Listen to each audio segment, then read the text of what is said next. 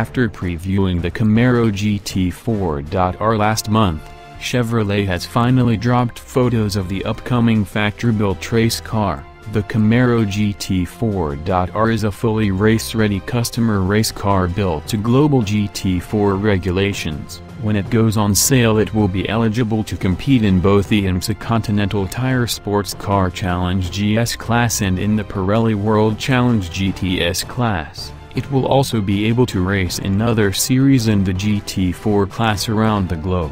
Based on the Camaro ZL11 livery, the Camaro GT4.R was developed by Pratt & Miller Engineering, the same racing group that built Chevrolet's Man C7.Rs. The 6.4-liter supercharged V8 engine from the road-going Camaro ZL1 has been replaced by a race-spec dry-sum 6.2-liter LT1 V8 engine and mated to Instrac-sourced 6-speed sequential transmission with pneumatic paddle shifters.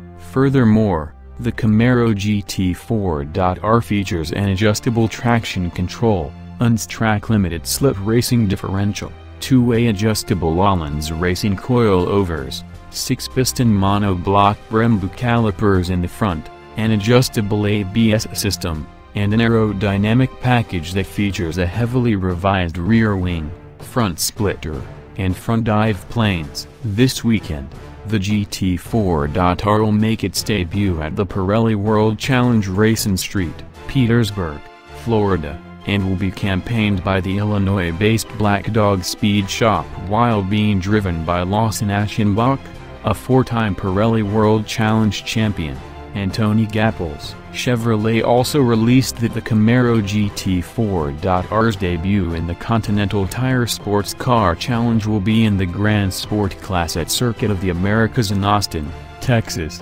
this May. Chevrolet hasn't released pricing for the upcoming race car, but order books are apparently open to teams looking to swap their old Z/28.Rs in for the new Camaro GT4.R.